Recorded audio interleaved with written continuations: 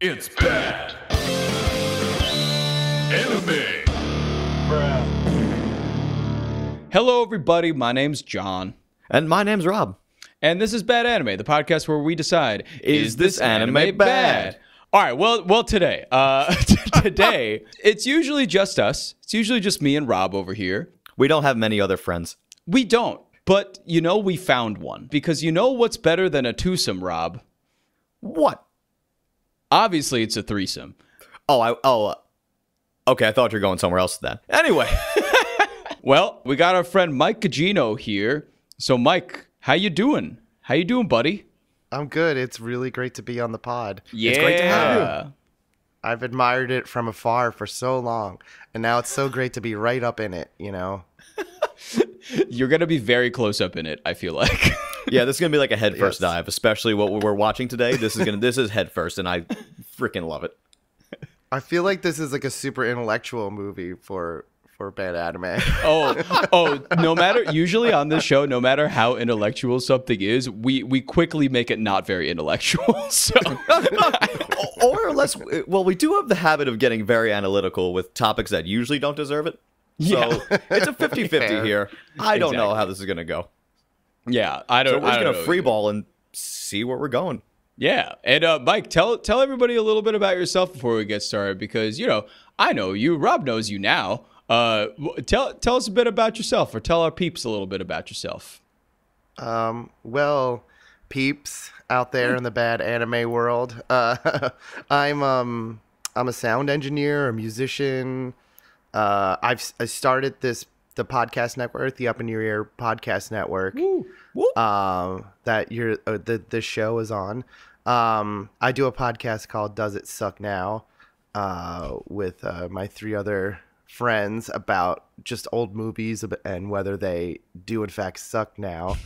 Because when you're a kid, you like movies and they don't suck, but when you watch them as an adult, a lot of times like your feelings can change over the years. Ooh, Nature and time just do that to us all. they do. So this is really cool because our podcast did Princess Mononoke. It was a suggestion from J-Bone, who I've been friends with since I was 4. Amazing. So we like to pick movies that we really love or loved, and then offer them up to the altar of criticism. And we did Princess Mononoke. And it was like a really fun discussion, but this is really cool that we get to do a crossover here because you guys are all about anime. And I think this might be interesting because like I'm very much a tourist in the world of anime. I don't like, I That's a know good way the to put major, it. I I've never heard know of the major put it in that works. terms before, but I love that. I mean, I know the major works. I know like enough about it, but like I haven't I'm not deep into it like you guys. Like I don't even know if I've gotten like the stuff I watch. I don't even know if it is the bad stuff or the good stuff. I Right. just know like people. It's like you got to watch like whatever Ghost in the Shell or Sailor Moon or whatever the people suggest. Mike, it's okay. Sometimes we don't even know, and that's fine. Yeah, depending on what topic we're covering, is it bad, is it good? It's such a relative question. Wait, that's what we learned but- while doing the show for a year now. We're like, wait, what the hell is this anime thing all about? Yeah, I'm just glad that our podcasts have very, very similar themes. Yes. because when you think about it, it's so funny when we joined the network, because I checked out your guys' podcasts, and Does It Suck Now? I was like, oh, that's basically what we do. Essentially. Yeah, we Does have it suck? for older for some really critically acclaimed titles, whether it be animated movies or film. Instead of asking ourselves, is it bad? Me and Bouncy before. I call John Bouncy, by the way. I've just been doing that my entire Yeah. life. Okay, I like that nickname. Yeah, but me and Bouncy, the question sometimes we'll ask, like, does this hold up? So essentially, yep, does it suck now? Is the underlying question there. Yeah, it's Pretty like the much. same idea. It's the same idea. We've done that for only a few different titles now. Bouncy, correct me if I'm wrong. I think we've done Yeah. it like 3 or 4 times. Yeah, we've done it like 3 or 4 times for like Evangelion, Gurren Lagann, and also like if you guys ever do Akira, hit us up, because that seems very in the wheelhouse as well. Oh, yeah, of very our I much. movies. feel like that could be on the horizon. So my brother is he's much more into anime and animation than I think any of us on the pod. And a lot of what I've discovered over the years is through him, whether it's like okay. Attack on Titan or just like stuff that I think is cool. He'll kind of just be like, you know, or Cowboy and Bebop or something. He'll be like, you know, he'll be like, this is okay for you. You'll like This like is okay. Yeah. So your Or what was the brother's other? essentially Death acting as the Note was filter in a way. one. Yeah. Yeah, you just get yeah, like a he- trickle down effect from your brother. Yeah, he like goes through he takes it all the bad anime for me, so I have to watch it, all of it. You can't run for long, Mike. We've got you now. It sounds like what Mike. It sounds like what your brother does for you is what we're doing to everybody listening to the show. You guys should have him on. Actually, he would be a great absolutely. a great guest. Why not? I mean, you're our first guest that we've actually ever had on this podcast, so you're kind of breaking the seal in a little bit. Of a Breaking way. that seal, baby. Yeah. Nice. Cheers. Cheers, everybody. Boom. I have water. Yeah. That's awesome. You know we should actually get you guys on our podcast as well, and you should pick a movie as well. It doesn't have to be anime. It can just be anything. It'd be so nice to talk about something not anime for a change. I might crumble and I might cry a little bit, Mike, but I think after the initial shock, I'll be okay. Just I don't think I Something would with know real what humans. to do. Do they make movies where like are the that? schoolgirls? It's like Live? wrong show. Wrong Why are mediums. everybody's eyes so Schoolgirls. small instead of large and blue? Yeah. Like their because if mouths they were match green, up, match if up they with were the green, words they would they're die. saying. You're right. You're right. You're right. Oh God! Wow. Should we get to our subject at hand, Mike? Sure. I want to know a little bit about because the reason that we are doing Princess Mononoke today is because you texted me and you were like, "Hey, can I get a sound bit for Princess Mononoke from you guys?" And I was like, "Neither of us have ever seen it." Really? I'm actually surprised. So until you texted me, like Rob or I, neither of us have watched it. I think I watched it like 10 to 15 years ago with my like small weeb friends. Okay. But I didn't remember like anything about it other than Interesting. Big Wolf Go Grr. Yeah. So Claire Danes. yeah. So this time it was good for Rob and I to kind of jump in because this is also our first Ghibli title that we've covered on the show. So I'm really excited that you brought it up. Yeah, maybe you know more about that, like the studio, than me, because basically this is like, I feel like this is like one of those movies where it's like, more of a prestige movie, as far as like I don't know if it's gonna like, I mean, maybe not be on the radar is the wrong way to put it, but it's like I feel like real anime heads are probably just gonna be like, yeah, that movie's cool. Or it doesn't have like a following like a lot of anime does, where it's like this is the movie that like maybe your parents saw and were like, hey, you like anime, I like Princess Mononoke, that was like really cool, it had some like interesting things about environmentalism to say or something. Yeah. You know, it's like I mean, I don't know, what are your feelings on it, like how like I think you can definitely call it anime, but are you like, what is this to like real anime fans, you know? It's hard to generalize, but if I can give you the broadest generalization possible is unfortunately when you talk about Mononoke or a lot of any of the other Studio Ghibli works, the director Hayao Miyazaki becomes directly involved in that conversation. And Miyazaki is one of those guys, how do I put this? He's a notorious dick, and a lot of anime fans don't like. It's one of those things Fair. where, like, especially in modern times, people have a very hard time separating the creator from the art itself and taking that person out of the equation. Mind you, to my knowledge, Miyazaki never had any scandal of any description, or he never did anything bad. He was just just a huge asshole. Like, I remember there was a very famous story of because his son was also a director. His son's name escapes me at the moment. Also went into animation, and apparently Miyazaki walked out halfway through of the premiere of his son's first film, had a cigarette, and just left the cinema because he thought it sucked. Oh my god. So people just think Miyazaki's a dick. I kind of like that. Yeah, He's an interesting character, and Yes. it becomes a difficult conversation when you talk a lot about Ghibli stuff. And I think Yeah. because in the anime community at large, because it started off as a niche thing, you still have a little bit of that hipster mentality going on, where people are mad at things being too mainstream, and all the Ghibli and Miyazaki stuff had, out of a lot of anime titles, generally speaking, it had the biggest Western crossover. This and stuff like Spirited Away, My Neighbor Totoro, Kiki's Delivery Service, Ponyo. House Moving Castle. Yes, all that exactly. Stuff that was readily released in the U.S. So I think that's part of it too, where some anime fans now are kind of reconsidering Ghibli, or some of them just say, it's overrated, don't watch it. Which is, I honestly, becoming an anime fan in like the early 2010s, the very late 2000s, that was the overwhelming opinion I got from anime fans at the time, those damn dirty weebs in the meantime, is that like, don't watch Ghibli stuff, you're wasting your time. So I never really checked it out. Have I ever seen any Ghibli stuff? I know I've seen clips of stuff here and there, and for Spirited Away, I can't tell if I actually just saw bits and pieces of it, or if I actually saw the whole thing, or it's the weird third option where like people have told you all about the movie in your entire life, so you feel like you've seen it. So, it's funny because I have the same exact experience with Spirited Away. I feel like it's that movie that everybody that knows anime anything, or even people that haven't seen anime and are just like film buffs, have seen. Spirited Away, yeah. I have just seen so many random bits and pieces and previews on Toonami that I just never got like...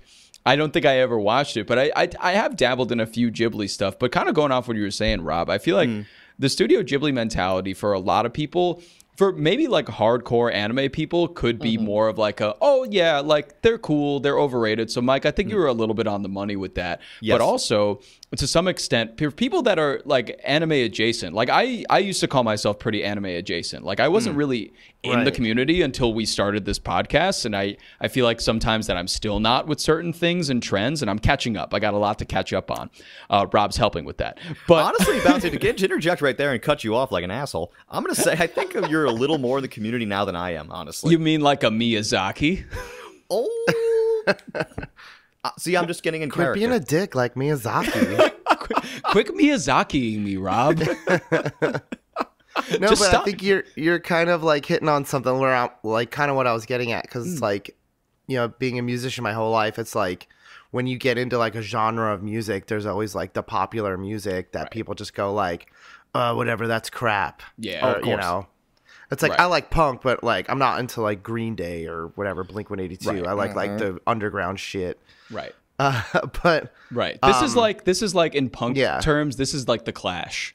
Like this is like Clash. This is a big deal. Like it's a big deal. Everybody knows about it, and I feel like people that aren't hardcore anime fans or hardcore weebin are kind of like, oh, those movies are great. Like I feel like people just on the periphery love these movies and think they're fantastic.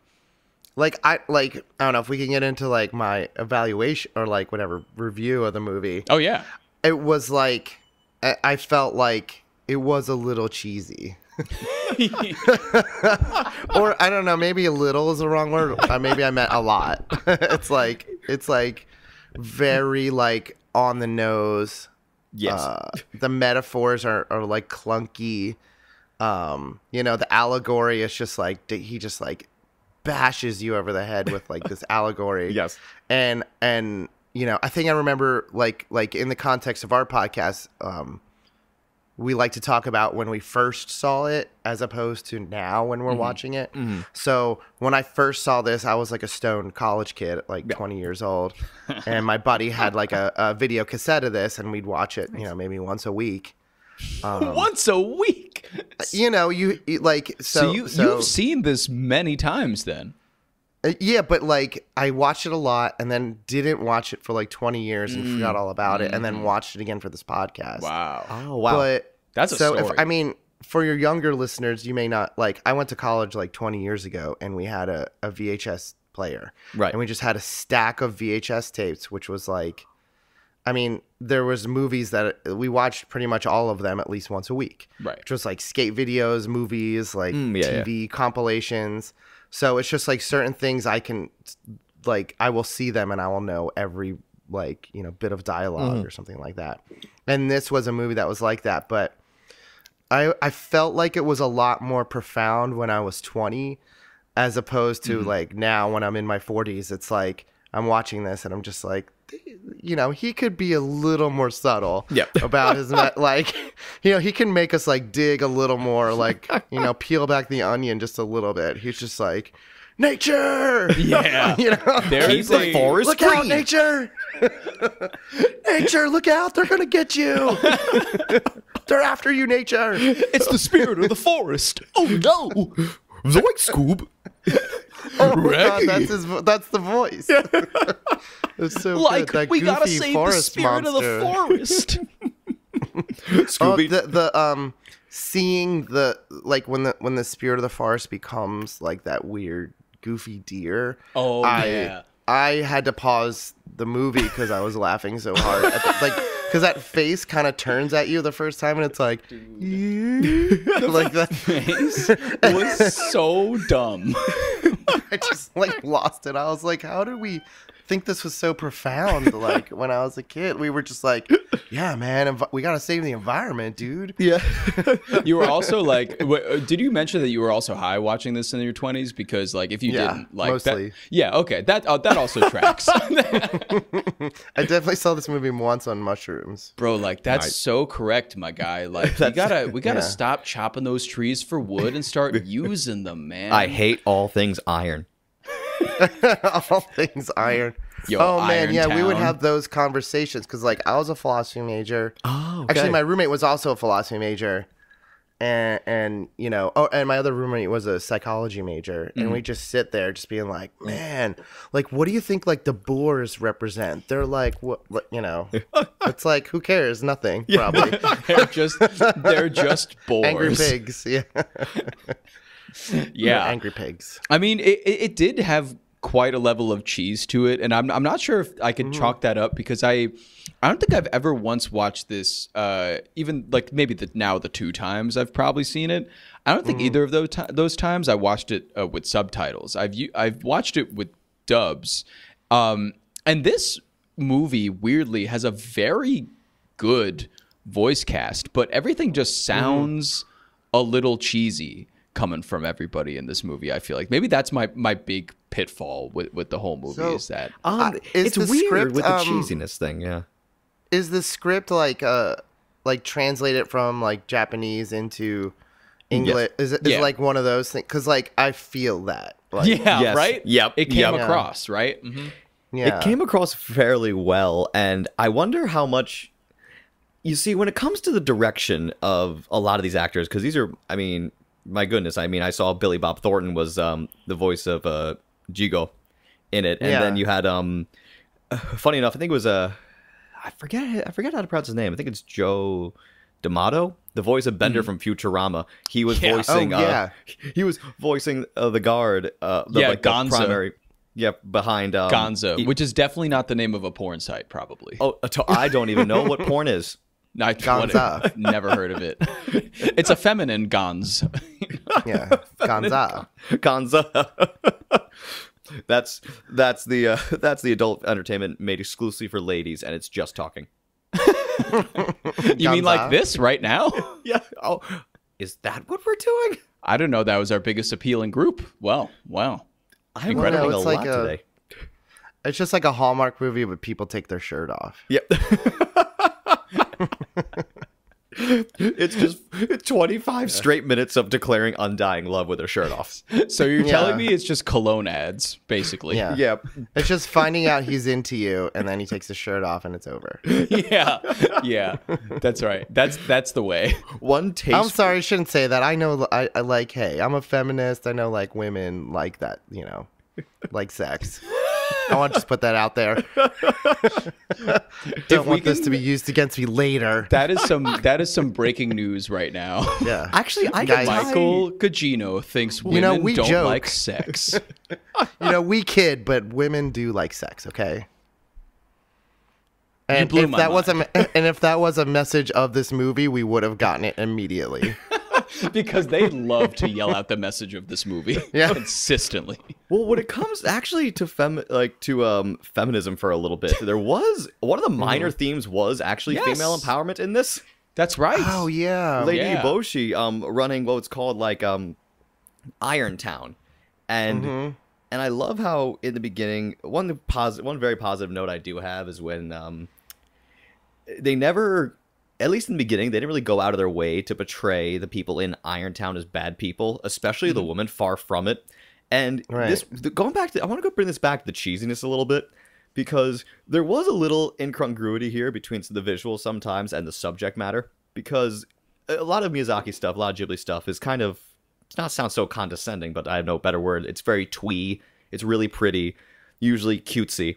But then, like, our main character, Bouncy, help me to pronounce it. What was the main character? Ashitaka? Ashitaka, Yeah, thank you. Ashitaka. Yes. Ashitaka, well, after he gets demonized, he gets the demon curse from this boar.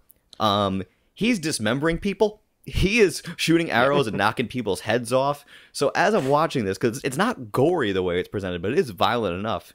So just the imagery with that hits me a little bit like, okay, we're getting way more violent than I thought we would. Cool.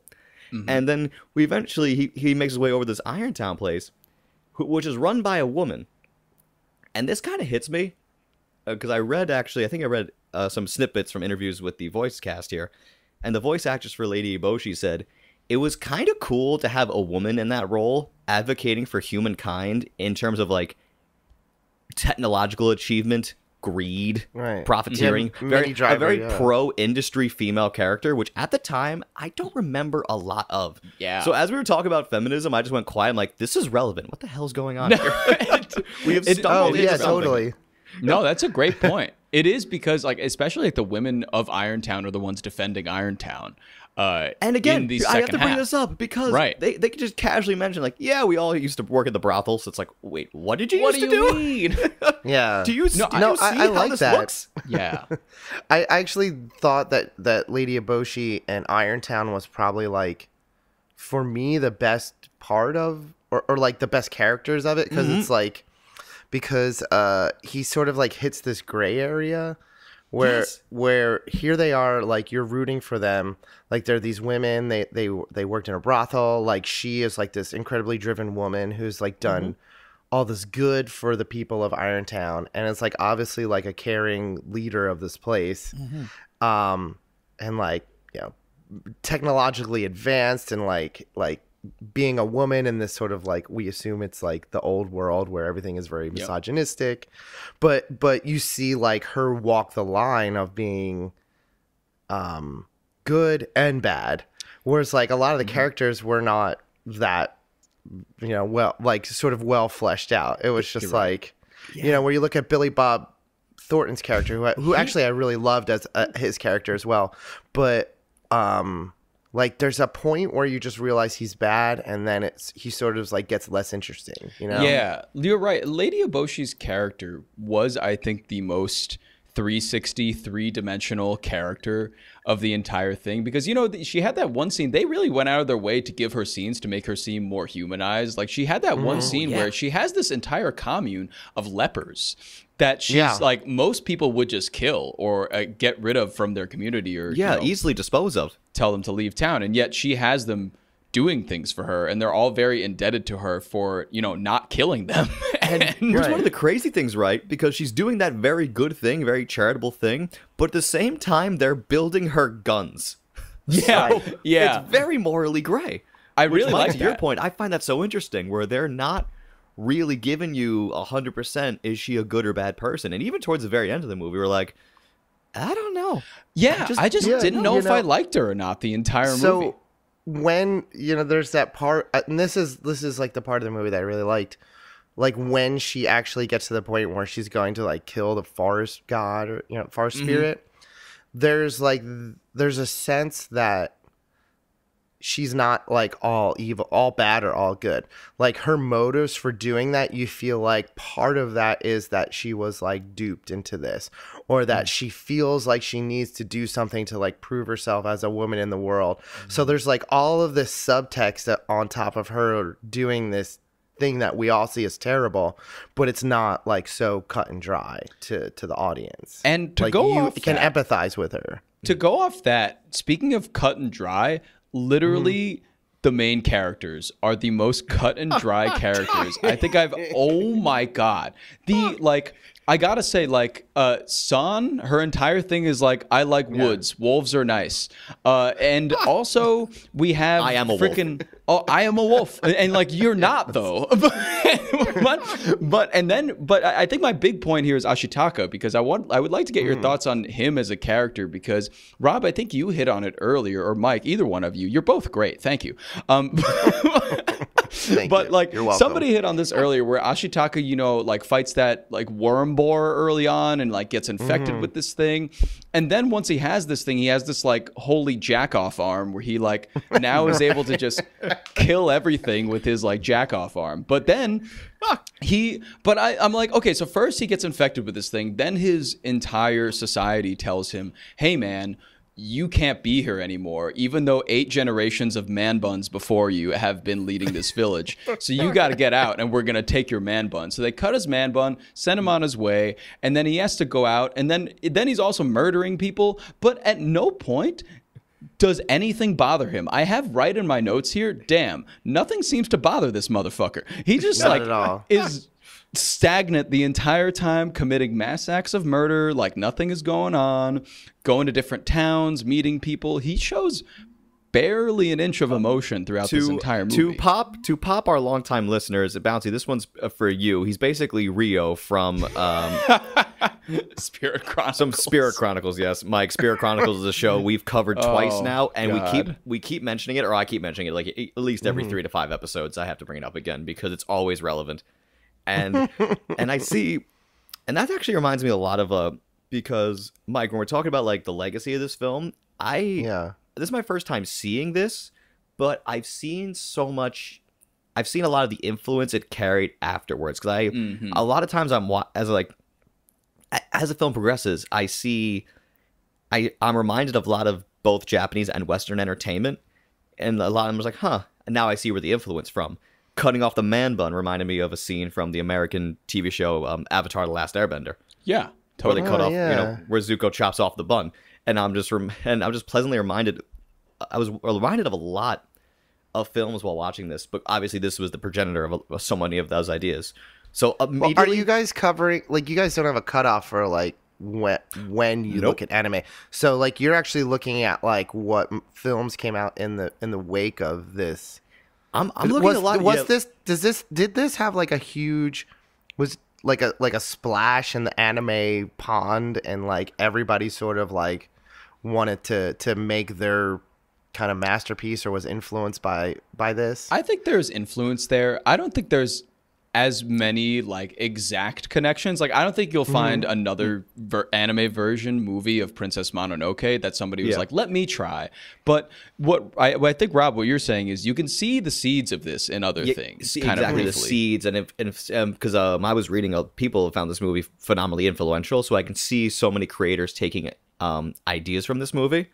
Mononoke, generally, its legacy, I think it's a tiny bit overshadowed, and it's become kind of, I guess you could, the best comparison I can make is when you just talk about the different eras of Disney films, how they all came out very succinctly, and everyone has a favorite, so to speak, but it's not as like one of them is more impactful from the other. Like, you know, because when you think like, for example, when you talk about the Disney Renaissance, you usually talk about Lion King, Little Mermaid, and films like that in one block, much less as individual films, if you know what I'm getting at. Yeah. And Mononoke, I feel like, is one of the premier examples of Ghibli films, but it's always talked about in the context of other Ghibli films.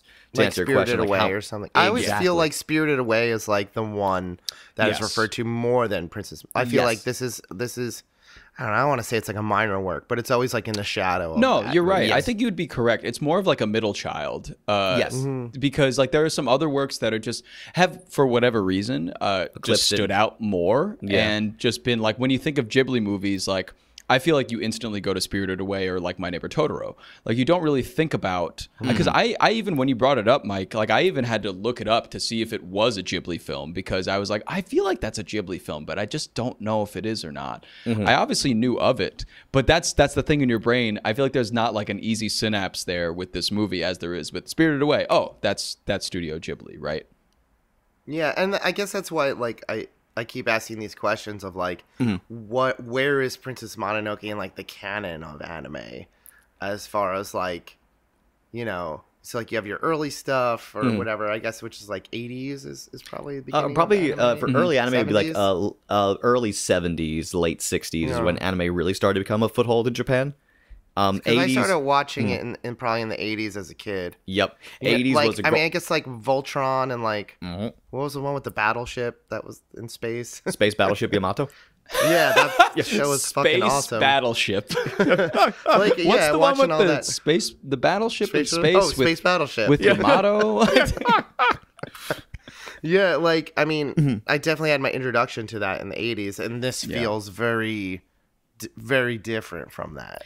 Oh, anime kind of goes in. If I can, I'm gonna try to be as succinct as possible. Too late. Anime kind of goes. I feel like you can break it up very easily into decades, and what anime tackled in various decades changed. For example, this was '97, and '97 was a hotbed year for a lot of anime because it was starting towards like the early to mid '90s. People stopped taking it seriously because there was such a boom in the 80s, and unfortunately, there was a lot of really low-quality works that flooded the market by the late 80s. So by the mid-90s, people were scrambling to say, hey, let's remind people that this medium, this art form, can be so dope. One of my favorite films to ever come out, it was the cinematic finale to Neon Genesis Evangelion, which is my favorite anime TV series of all time. The end of Evangelion, the film, came out in '97. So I can only imagine being a Japanese moviegoer in '97, seeing this end of Evangelion, being very happy and being very sad, depending on which film you saw. Yes, I think that what you're right, and I think that what it is, I think is that this came at a very interesting time, this movie in '97, because so many other impactful releases were coming out in the late '90s, especially in like anime from other developers and other studios. Because My Neighbor Totoro came out in '88, and I feel like Totoro really kicked off that wave of Ghibli, and that continued for a while. And then the late '90s, everybody was coming out with shit, and then you get to the early 2000s, and that's when like Spirited Away, Howl's Moving Castle came out. And those I feel like really kind of blew the roof off after it kind of dipped back down. So maybe this just came at a bad time, I guess. Could be. Well, no, honestly, like what you're saying, for a very simple answer, could be. You guys are but frozen. it was weird because the art style of this actually reminded me a lot more. I should say more of the character designs, because Miyazaki, he was born in the '40s, so a lot of his favorite manga and anime was coming out in like the '60s and '70s, and these characters look like they were drawn in the 60s or 70s, but the way they moved and animated, I can tell this is in the 90s. And my original guess was 95, but then I saw 97. I'm like, damn it, I was so close. So that was a little bit of insult to my pride there. But this is really cool, like that you guys are like giving me context for this movie. Yeah. Because like watching this movie feels like the way you're describing it in a lot of ways like a movie that is for people who don't watch anime. Yes, this is like we got like Winnie Driver and Billy Bob Thornton and and all those people that you know of, and they're in this cartoon, and it's not like a cartoon. It's like that's for exactly what I'm saying. Yeah, and it like very much feels that way when you watch this, as opposed to like when I watch other anime, it's like or even just like Ghost in the Shell or Akira or something like that, like. Those movies aren't pandering to somebody like me. Those movies are like exist in a context, and they're just like, this is the movie. This is the kind of movies we make. Where this is like, hey, American, like, do you like cartoons and pretty drawings and heavy-handed allegory? Here you go. I think a lot of the Ghibli stuff to that point has kind of worked itself into not really anime, I guess, in quotes. And it's worked itself, at least in the American eye, as adult Disney movies, I guess. More so. That's a good point, yeah. Because I feel like, growing up, those movies there was just something different about them, It wasn't like, oh, it's like exactly what you're used to, like Hercules or any of the movies that we mentioned before. But is Cinderella, is that a Disney movie? Why did that come to mind? Is that? Yeah. That is a Disney movie. Had that? They had that. Cinderella, She yeah. loses her shoe. Cinderella. That's the shoe. Yeah. Okay. Yeah. Cool. But You know, look they, so confused when trying to describe that movie to us. Like, Cinderella. which one had the shoe? Was she sleeping? No, a different one. Oh, darn it. Why did she lose the shoe? Did she run? Did she Yeah. go for a run? What happened with that? But anyways, She ran away from a prince. was the Prince a frog? Wrong movie. She just had to get home. No, he was a beast. Damn it. Wrong movie. Damn it! Wrong movie. So many princesses. Something like that. I don't know. But for Princess Mononoke, it's just I feel like it being a Ghibli movie kind of gives you that context of like, okay, like it's not your typical Disney movie, but at the same time it feels like it is for a Western audience, weirdly enough. Yes. Especially the dubbed version. And sometimes with anime, you could tell what their intended audience is based on the message of the film itself. Because sometimes anime likes to talk about exclusively Japanese issue, but when like the main theme of the movie is environmentalism, that's a much more global issue. So I feel like, But is that also like an anime, like, because it's like the kind of the thing of like you see like Godzilla movies or something like that, where it's like there's always sort of this underlying theme of like nuclear war or something. Yeah. Is anime similar in that way? It's Of hard like, to say. are there themes that they constantly come back to? that you see, like, in anime a in general, lot? there's a lot of themes they come back to. Environmentalism isn't typically one of them, from what I can remember. The Godzilla films in particular, I would say, are more like anti-war. Right. And anti-war is a very common plot, a very common theme and plot device that gets featured in a lot of animes over the time. Oh yeah. And recently, my favorite animes, because for now, a lot of animes focus because some of them just don't have themes at all. Some of them, unfortunately, a lot of we've been watching recently has been made to make a quick dollar. But Yeah, but I a mean, lot of like, them, but at the same time, a lot of them are really kind of it feels like they're trying to encourage more artistic and personal freedoms in a kind of contrast, because Japan's such a collectivist society. Now, a lot of times, their heroes in media are people going above and beyond to accomplish their dreams, not the dreams that society has in place for them. So to answer your question, yeah, there's a ton of themes that anime loves to come back to. So, and there is an audience for it, especially in the West. I feel like a lot of people relate to it as kind of an empowerment angle, where it's like, I can, because the stereotype of an anime fan is someone in the dark, surrounded by waifu pillows, watching the latest release, shaking and crying, saying that they can be the best in the world if they try hard enough. It's a very crude analogy, like a very crude stereotype, but it's only been right for a few years of my life, so I'm a little attacked by that. But I just loved and me and Bounty just talked about a show recently that talked about a few non-Japanese issues, and I've always had this fascination with anime that delved into more global issues or more interpersonal issues that Japanese creators just don't normally think about, because it's a little outside of their bubble. And environmentalism for me was always a very tough. I feel like it's actually one of the harder things to create stories about, because maybe this is just me, but so many environmentalist films feel the goddamn same. Well, And that's what I was gonna say too, because I mean, agree. when I was watching this, like, even though this precedes a lot of things that have this theme, and it sometimes doesn't precede a lot of things that have this theme. Like when I was watching this, I was like, okay, so this is just Dances with Wolves, this is just Avatar, this is just this that. There are just so many things that I'm like, oh, there's always this. I've seen this plot before of like the bad people, quote, are gonna destroy the forest. Now we have to save nature, and we have to, make nature thrive. But what I thought was interesting about this one was kind of what we were talking about with the Lady Oboshi angle, that like, the bad guy has like another dimension that, she needs to save these people and feed for her people too. So I thought that's where this movie kind of achieved a little more, but I did see exactly what you were saying, Rob, about just that theme. Like it's hard to make a movie about environmentalism and not be this, Exactly. It's very hard. And not be the same film that unfortunately so many people have done before. I'm like, Yeah. But I mean, I guess like it is made in 1997, Yes. and like that is like prime time for environmentalism allegories. That was a big And, like- time. For some reason, Fern Gully keeps coming to my head, and I can't get it out of my head. Oh yeah. That was like right around the same time. but it's like, like while there are complex characters in this movie, I think like overall it kind of just like, I don't know, to me it just like became really cheesy at a certain point. And I think maybe it was because like I watched the dub version with all the stars in it, and the script of that is like not very good. Like it's very simplistic. It depends highly on the visuals. Not very poetic. Sure. Yeah, and like while I love the visuals, I felt like the world was very sort of like basic that they were creating, where it was like, it's sort of like Lord of the Rings and also sort of like feudal Japan, kind of, but whatever. Let's go, you know. Like I love how you put that, just kind of whatever. They're just like, you get it.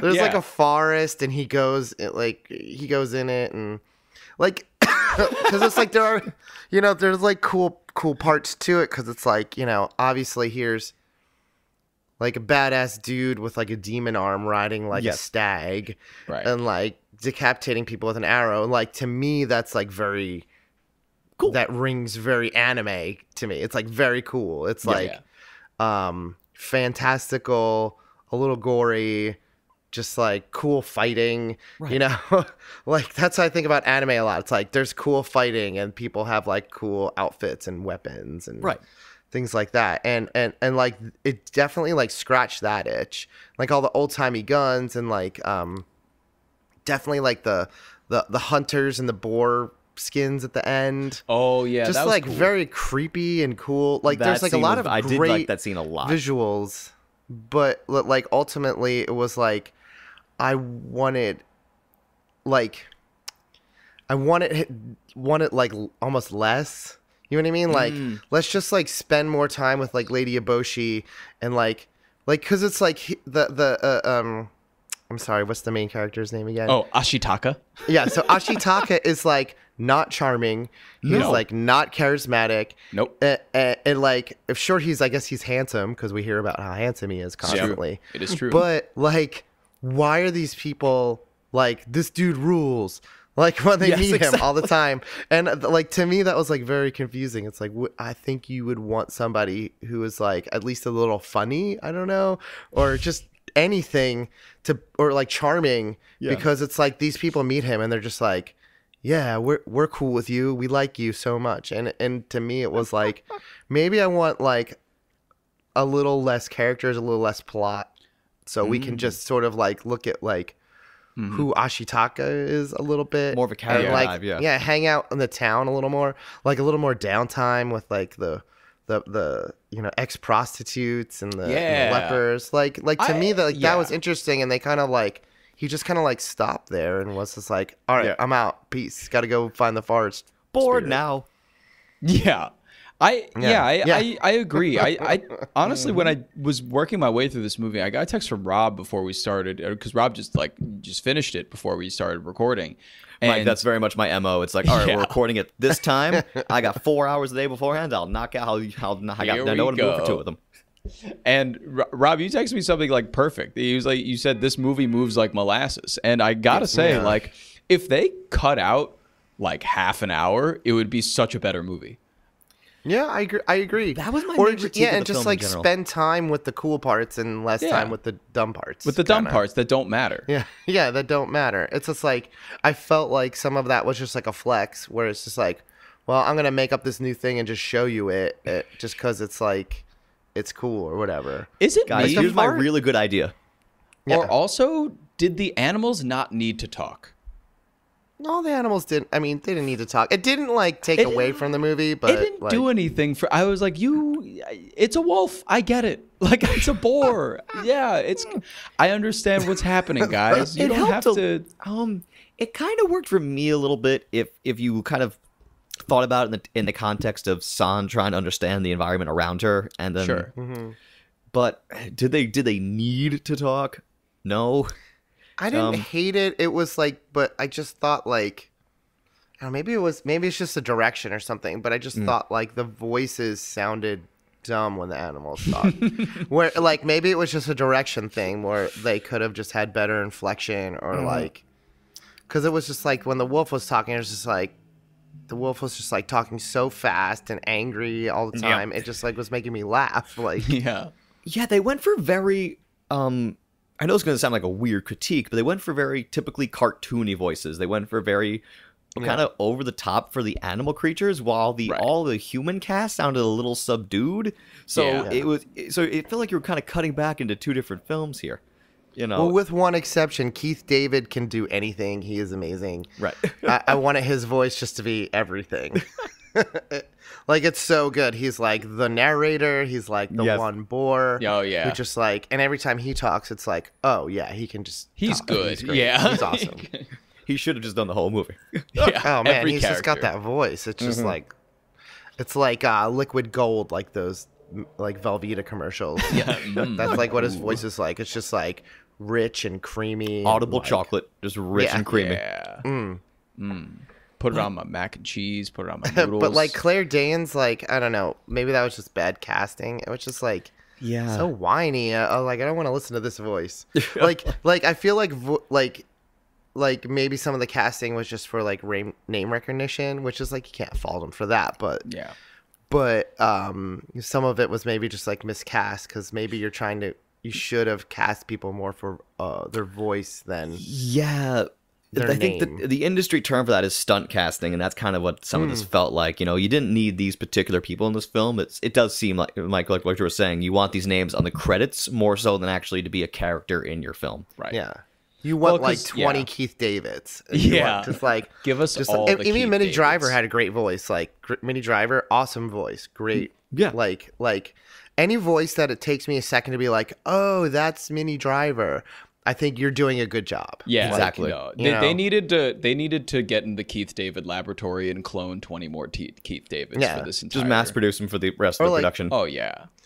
Billy Bob Thornton, also like great casting. You know? Yeah, he did really well. And it took me a minute to realize that was Billy Bob. Then when he started talking a little more, I'm like, wait a minute. Which he was a great character too. Like, I just love like characters like that. Like I feel like that's a very, maybe, you know, correct me if I'm wrong, but I feel like that's sort of like an anime trope of sort of like these like roguish characters who kind of like to sow chaos into the plot.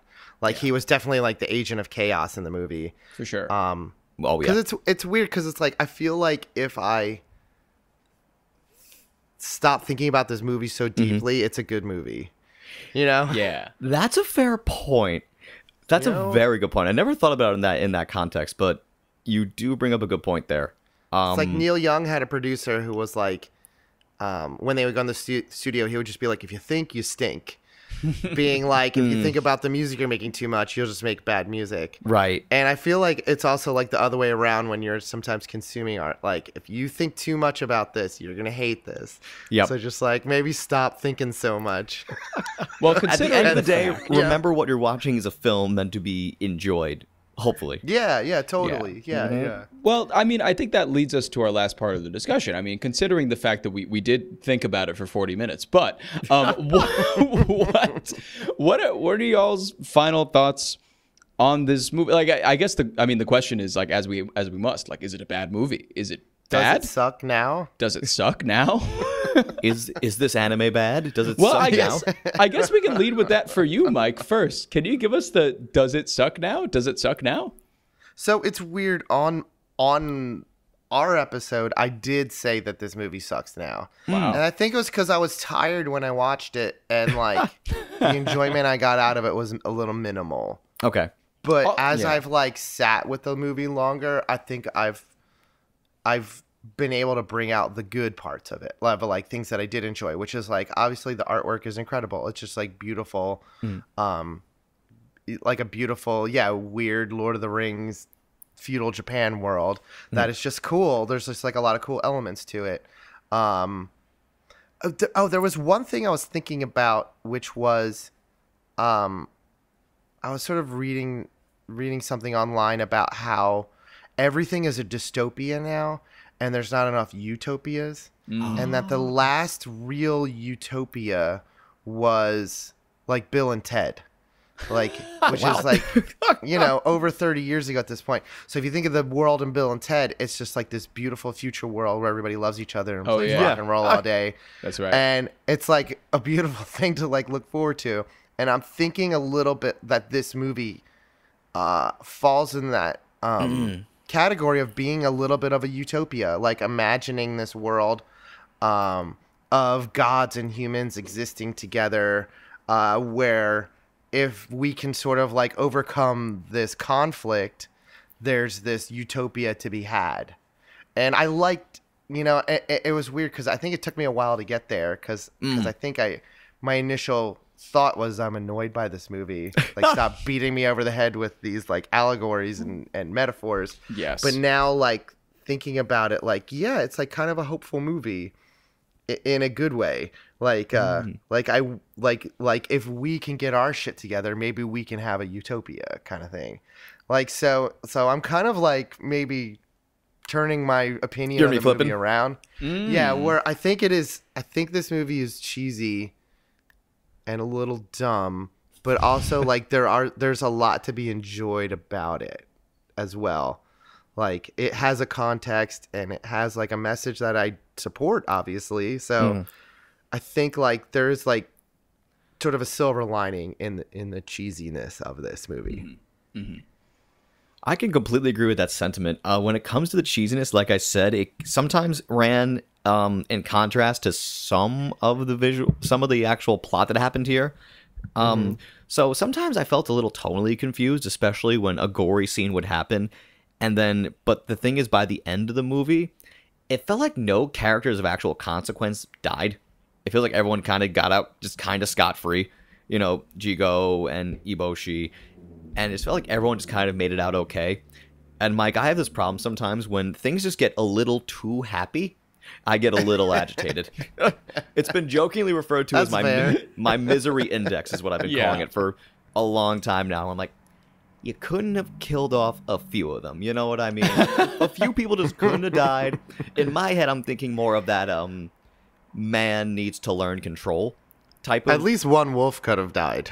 At least a wolf. There's so many boars died. Can just one wolf... So many boars. So many boars.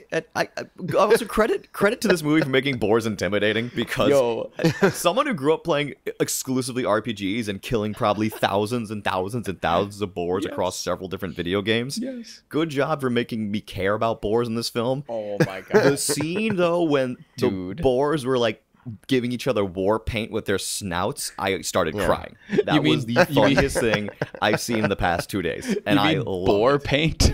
The boar paint. when the boars, really quick, when there's a great line at one point, which like the boars, so the humans like set up this big like ruse to lure the boars in. And they like lighting fires and stuff so that the boars would come attack them, and that's when they put on the war paint. And I remember the wolf girl, and like the wolf girl being like, "No, the boars shouldn't go. Like, it's obviously a trap." And the wolf just goes, "Yeah, they're just gonna do it. They're boars. Yeah, they're just dumb." I'm like, okay, they're just gonna do it. Yeah, they're just gonna go die. Boar's gonna bore. Boar's gonna bore. Yeah.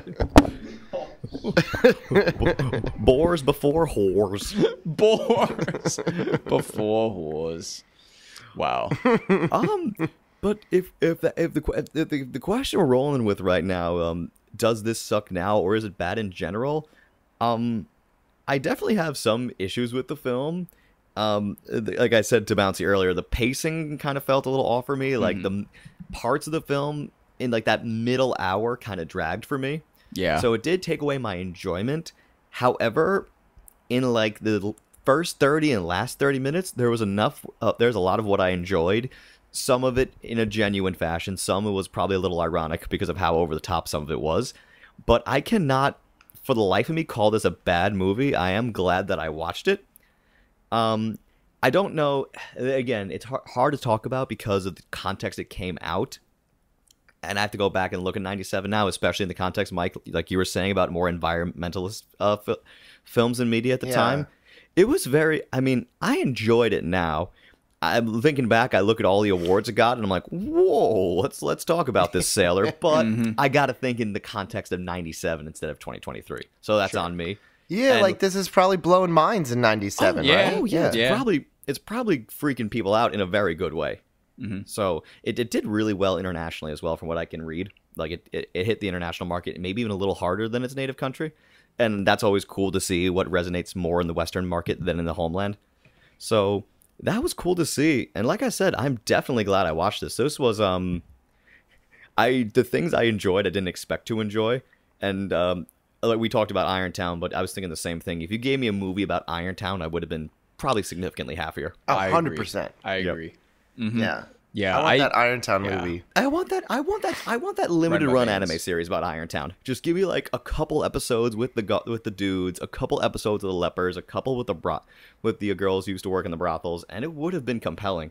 Yeah, definitely. Actually, that scene where he goes to the town and he stops Claire Danes, the wolf girl, from killing Lady Eboshi, that's a great scene. Yeah. That was really good. That's like one of the better scenes in the movie. Yeah, when he has And, the like, sword up and holding, Yep. he's Yeah. holding, and like the San's whole dagger. town is there, and they're like, "What is happening?" Yeah.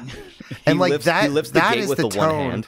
Yeah. Oh it's yeah, pretty that part sick. is all great, and that's like the tone of the movie I want. But it just Yes. cannot hold it down like in No. that tone the whole Yeah. time. Yeah, Because like it's if- like I don't know, the villagers are like cracking jokes, and it's like a little funny, but it's also like really cool the way she's like running across the roofs and sort of like the way he like falls off the roof, all of that. Like she falls the off roof, the like roof, crumbling and, as they go. Like So cool. like, hyper attention to detail there, which I loved. All I can Yeah. think is like, I need to play a video game right now. Yeah. Reminded me of a few video games. I'm like, this is Yes. what I need to do right now. It was so cool. That scene in particular was fantastic. I mean, you're hitting on something that I think is really important about this movie, is that like there were a lot of parts that dragged, but there were some glimmers of really nice stuff happening. Yes. But Yeah. they couldn't exactly capitalize on it. I feel like there would always be like a scene with cool stuff, and then a scene with like really boring stuff, and then a scene with really boring stuff again, and then that's cool. So I would kind of be going in and out of interests the entire time. To And use another analogy, it feels kind of like an album with a few amazing songs and a few pieces of filler. Yeah, It it really does. feels like one of those great Yeah, like, yeah. 50-50 albums where it's like, this song's amazing, didn't need this one, what are we doing? Wow, Right. that was great. Where Right. are we? It's an album. It's a decent album that could have been a really good EP. yes. I'll compare it to the Rolling Stones, Her Satanic Majesty's Request, where there is about 5 songs that are like fucking burners, like amazing, phenomenal songs, and then there's just like a bunch of weird stuff in between, Yeah. where they're just like banging on pans and like I don't know, kicking a tambourine or falling in the studio out of chairs, and they're just recording it, and Someone just Yeah. left just left it the mic running in the studio Yeah. and said they're like, just keep it. and it's like whatever. it's not bad. Like I'll listen to the Rolling Stones do like whatever, but you know, am I gonna listen to it twice? I don't know. That's a great question. Yeah, that's a great way to frame it. Yeah, I mean, I also don't think it's like a bad movie, but I didn't particularly love it. I'm gonna say that, but it was nice to look at, and I'm happy that I did watch it in a time in my life when I was cognizant enough to understand what was going on. Right. I don't think I would ever need to watch it again. And if somebody suggested that we watch it, I would probably be like, I don't really wanna, but like if you really want me to watch it, I guess I will. That's the kind of mode I'm in. If it's I like your understand that girlfriend entirely. being like, "We Yeah. need to watch this movie. It's my favorite." It will not be her. She fell asleep when we were watching it. My wife also fell asleep. I was texting my girlfriend while watching, going like, all right, the middle half of this is losing me. I'm going to be honest. And she was like, sorry, I'm asleep. I can't. Like, you're not even here. It's like, wait a minute. How are you all so bored? But So I on think our- yeah. Our podcast, J-Bone, he suggested this movie because it's like one of his like top 10 favorite movies of all time. Really? Yeah, and he in his maybe I'll get him to record a comment, but like in please his do. defense, of this movie, and I'm sure you hear the episode too, is that there's just so much attention to detail, and that's what he likes in it. So, I'm blanking on examples, but basically his point was all of this world is sort of like very well thought out and fleshed out for him. Okay. And he just loves existing in it for whatever 2 hours in the movie. Okay. And everything down from the way like the spirit of the forest is like this big blobby guy, and into like sort of like turns into this like weird Mountain buck. Dew Baja Blast. Yeah. He goes from Baja Blast to just a buck. A buck, yeah. Where he felt like, and I think I agree with him to an extent of like there are parts of this that just feel very lived in, especially when he goes to the forest and you see the way everything just like functions. Yeah, It is beautiful. That's a fair point. Yeah, it is beautiful, and I think that maybe my favorite thing about it is that it was exciting, like as a world to potentially see yourself in. It was really cool and like almost immersive. It did excel in world building. Yeah, I will give the film definitely some credit there. They did a great job. It's just everything else that I was like lukewarm on, I think. It's just cheesy. There's no other. It's corny. There's no. It's a corny little world, but again, like we all mentioned a few times now, if they just focused a little more on the characters and made this a little more character-driven, it would have hooked me. Like, if we got to know any of the brothel girls and, a little more time with our main, just to, like, give him a second dimension, not even, like, because he had one, and it was so, almost grating sometimes as a viewer. But if we had some more if it was a more character-driven experience, I think I would have been more invested in the actual world that we got to experience. I think it's fascinating that all three of us came to pretty much the same conclusion here. Yeah, I think we're pretty simpatico on our takes. I mean, like, Ashitaka could have made like one joke. Like, what's his deal, dude? If he had a quirk, or if he was like a little quieter, because I've seen, particularly in anime, when you have a character who's kind of quiet for most of the time, where you don't really know what he's thinking. He doesn't always have to be dark and brooding, but in that context, he usually is. Someone with a little. So I think I just needed him to either talk a lot more or a lot less, but I needed the extreme. Now, he was just too one-dimensional for me to give a damn. It reads as if this went out, and the second that they sent it out to all the developers, to all like the publishers, for like the final pass of it, the director looked at himself and was like, "Oh no, I forgot to give him a personality." Oh, it'll be fine. It's pretty enough. It looks or good. like maybe he's supposed to be like he's supposed to be the audience in a little way too. That's a very big anime, I don't know. thing. That's a very big anime thing. He is also very in line with like anime protagonists, like a lot that we've seen. Like he's us. He's like, and then he's us, but he's also explaining the plot to us, where it's like, you can't kill the spirit of the forest. That's bad. And we're like, oh well, you shouldn't do that. This is bad. Oh, well, I guess that's bad. Kind of feels like a self-insert when you put it in that frame. Yeah. Very Bella from Twilight. Yeah. No, vampires and werewolves, and they're all hot. Yeah, it's like werewolves. Werewolves are hairy. Yeah, werewolves are hairy. I guess they are. Yeah. Werewolves are bears. What? Would not have known that as the audience here. Thank you for. Could not have drawn that conclusion myself. I need to be my hand Vampires to be firmly hold. Vampires are smooth. Hairless and smooth. And Irish? and man. Severely lacking in vitamin D. Severely. Oh, God. Are they ever? Jeez. But thanks, guys. I think this was a fun time. I had a great time. Mike, thank you so much for joining us. I had a blast. Oh, did your Zoom freeze or something? Oh, it looks pretty frozen.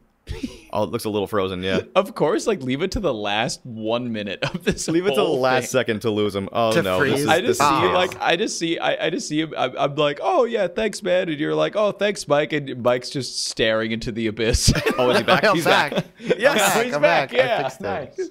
I don't know. Yeah, I was like, you were joking about me freezing. Yes. Yeah. I didn't hear any of it. Yeah, we were just saying really how funny. appropriate as we're doing our exit for your monitor to freeze. Like, all right, Couldn't have been more. I was narratively trying to fitting. do like a jump freeze, like at the end of Breakfast Club. Yeah. Don't you forget about me. don't. Kill that forest spirit. Don't you kill the forest spirit. That's definitely bad. Is that bad? Well, I guess we could agree that this movie wasn't bad, but killing the forest spirit is bad. We shouldn't kill the forest. Don't do that. Don't do you hear it. that, kids? Don't kill the forest. Plant some seeds. Yeah. Or the forest spirit's goop will get on you and kill you. And no one wants strange goop on them. It's true. Especially when it's blue. Huge theme Why in is it anime. Goop. Thanks again, Mike, for hanging out with us today. again, Mike. Yes, and, we'll this be was seeing you fun. back here, I'm sure. Of course. I'll come back. I'll watch whatever. If you have an anime movie you want me to watch, you want an already have outsider's some opinion. ideas. Oh, We could also I can't continue with wait. our Ghibli trend, potentially. Continue Yeah, I'll with watch some Ghibli? other Ghibli movies. Get Ghibli or throw you into the deep end hard. It's like, hey, I know you're an anime tourist, but here's a condo. I'm fine with whatever. Sounds good to us. I watch a lot of movies and I work in film, so I'm always like, it's hard to throw something at me, unless it's just like you send me some like straight up hentai. well, we're gonna take a few steps back from there to start with. Oh, yeah. Well, yeah, thanks, y'all. We'll catch you next time, Mike. Thanks for being here. It's bad. Wow, oh my god, what a rousing podcast of anime conversation. Am I right, my compares? Am I right, my weebdom? Anywho, yeah, you can send us a message if you want. Did you like this podcast? Did you hate this podcast? Do you want to kill me? Do you want to drench me in Calaxosaur blood and watch me drink it? That's fine. Just send us an email at badanimepod@gmail.com or DM us on our Instagram at badanimepod, all one word. You can also find us on YouTube as Bad Anime, and you can leave a comment on whatever video you want to leave a comment on. We'll read them all anyways. We don't care. I love you. Kiss, kiss. Simple Equations Podcast Network.